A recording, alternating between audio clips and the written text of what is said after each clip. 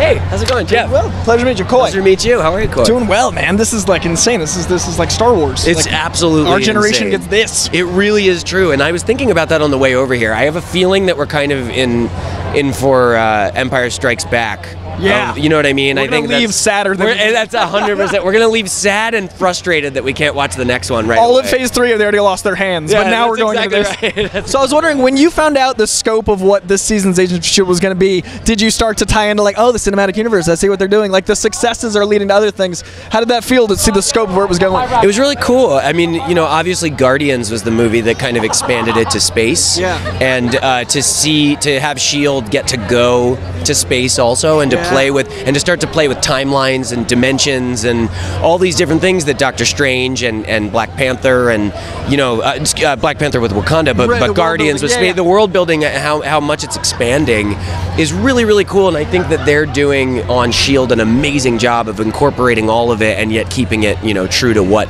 is great about the show. So the general question for Marvel is always like, who's your favorite hero? Who would your favorite hero to be like a roommate with be? Oh, what a good question. It's a little twist on Great question. I mean, I would say Star-Lord, because I know that we would be, you know, cracking jokes a lot. Right. You know, we'd be having a good time. Yeah. Vision would be great, because then you could probably like clean everything up and exactly right. That's the problem with Vision. So Vision's probably off the list. Yeah, you're right. I'd probably stick with Star-Lord. Star-Lord. All right, Star-Lord is a rule. All right. Yeah. And final question for you.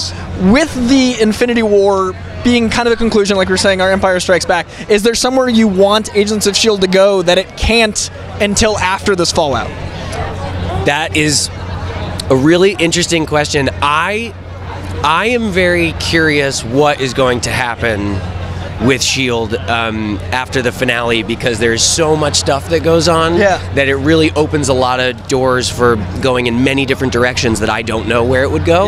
But I will say the finale is so epic and so good that I am very excited for other people to speculate on where it would go after that, because it's really cool. Fantastic. I'm really excited. Dude, appreciate it. Thank you and so Star-Lord, much, I think, is a solid answer. I think, as the rules go. So this was an amazing premiere, arguably the biggest movie of my life, and everyone in the movie, around the movie, that created the movie is just as excited as we are. This is a movie by fans, for fans, and you feel it in the air.